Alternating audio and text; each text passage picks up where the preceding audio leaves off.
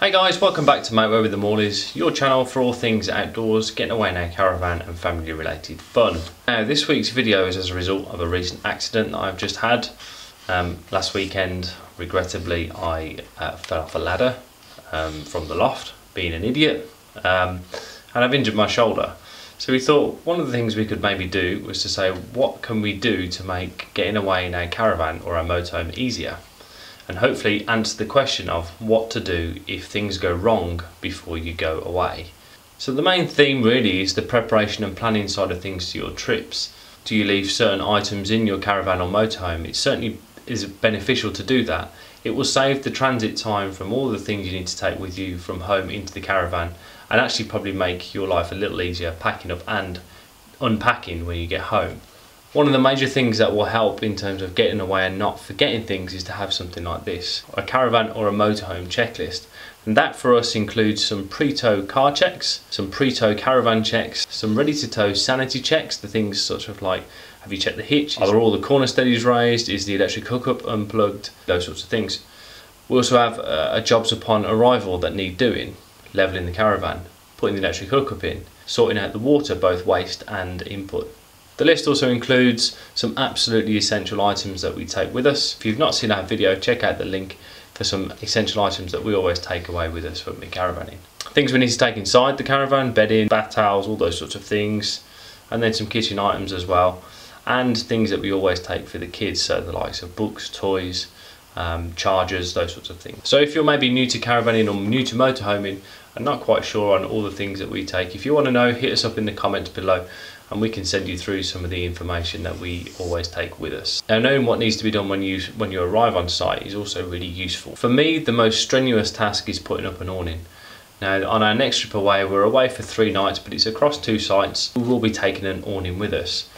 Now again, that can be a question you ask yourself: do you really need to put an awning up if you have seriously limited yourself? In our case, it's really useful for us to have an awning up, regardless of the season, because it's a great place for us to store bikes, to store a kayak, shoes, those sorts of things. So if the weather is a bit inclement outside, at least we can take all of those things off in a relatively dry space before we get inside the caravan. There are some devices on the market to help you putting up an awning if you have struggled, as you may struggle like in my case, such as an awning buddy. I know Lin Rich have tried this when they were trying to put up their divorce in a bag.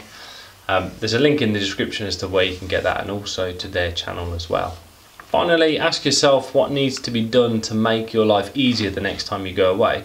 So if you've been away and it's been really wet and you've had to put your awning down really wet in the bag, make sure you get home and dry it out. Now I have to be honest and confess, I haven't done that. The last time we went away, we still love to stay, it was a bit wet, and unfortunately life has dictated that I haven't had the time. I meant to do this last weekend, but unfortunately I injured myself and wasn't able to put it up and sort out the problem. So I'm going to have to do that, which is a real shame, because I wanted to bring that as a video to you guys, as to show you how we're going to sort that problem out.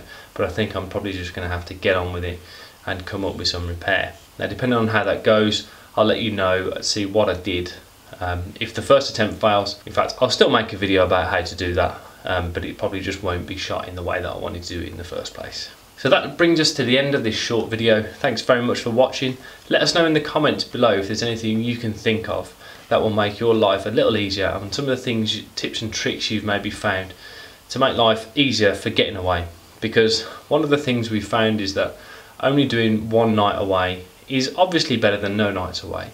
But the reality is, if we have to spend 2 hours loading our caravan, 2 hours unloading our caravan for 1 night, when you can't get there before 2 PM and you've got to be off at 10 in the morning, you don't really have much time on site to sit down and relax. Thanks very much for watching. Hit the thumbs up if you liked this video, hit subscribe if you've not already done so, and leave a comment to let us know some of the things that you do to make your life easier when you're going away. Thanks very much for watching, and we'll see you soon.